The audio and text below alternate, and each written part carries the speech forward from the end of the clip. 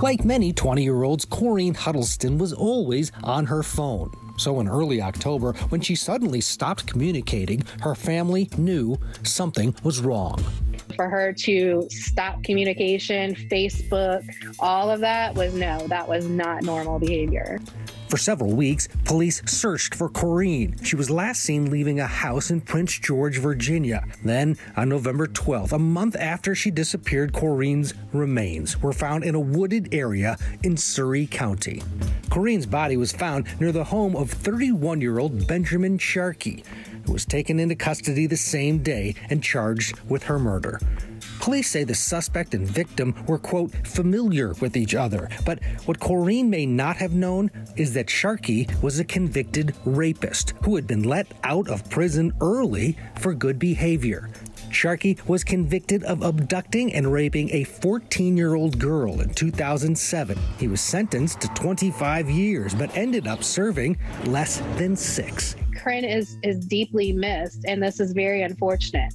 And as the family, we can't help but be angered at the justice system because, like I said, 25 years and to serve less than 6 years for your sentence for raping and abducting a 14-year-old young lady is unimaginable. Corrine Huddleston's stepmom says Corrine herself should have been in jail, and if she had, she'd still be alive. Huddleston pled guilty to the sale of and distribution of marijuana in February 2020. She was sentenced to 12 months, but 11 of those months were suspended. Would have been left in jail. She wouldn't have been in this position, but if he would have been left in prison, she wouldn't have been in this position. So, I'm not just him, it's anybody. She should have still been in jail when this happened.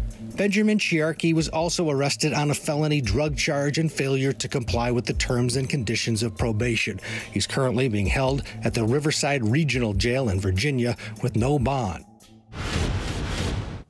I always say this about sex offenders, that they don't get better, they get worse. And you see it way too often, this escalation. And here's someone who's an alleged model prisoner and now gets out and once again in trouble. This time, though, the victim doesn't survive. Let's bring in Court TV anchor Ted Rollins.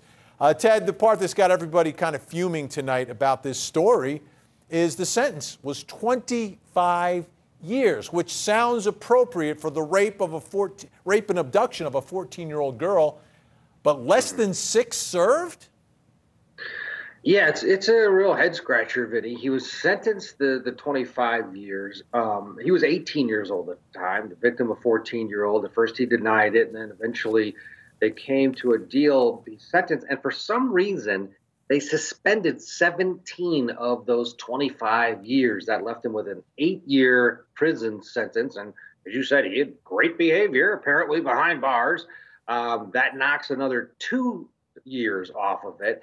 And 6 years is all he did for raping and abducting a 14-year-old, as you said, child, girl, not adult. There's no consent. He's 18. She was 14 at the time. That's a huge difference. I've got a 16-year-old, and 14 to 18 is miles apart.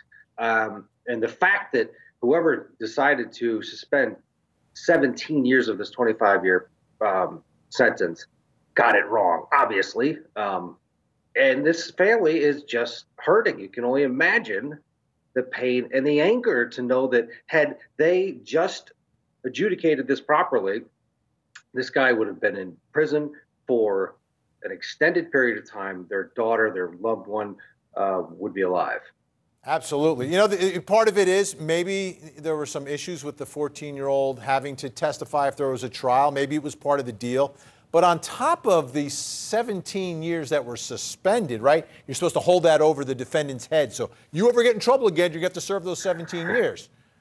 Yeah, but someone's dead. Is the model inmate, right, a sex offender as a model? Well, there's no 14-year-old girls to abduct in a male prison. So, of course, he's going to be a model, right. Model inmate. Let's talk about other charges here related to all this. What do you have? Well, he's also charged with a felony drug charge, and then he's charged with violating the order of his bail, his probation, basically, failure to comply. That's nothing in the grand scheme of things. Now he's facing a murder charge. He's being held without bond, and it's just one of these stories where the system just did get it wrong. You know, just one of those stories, because here he is, he's out, and to your point, they've got the 17 years holding over his head. Well, that means regular visits, I would assume, with a probation officer. He is either dealing drugs or is using drugs. How did that fall through the cracks? And then even his victim, and I don't know if you picked it up in this story. It's a very strange set of circumstances. The victim in this case, Miss Huddleston, she was also found guilty of felony drug possession, and they let her out after a month. And her mom said, "Gosh, if they'd have just kept my own daughter in jail, she'd be alive too." Now that's that's a strange set of circumstances, but it adds to the pain that this family's feeling.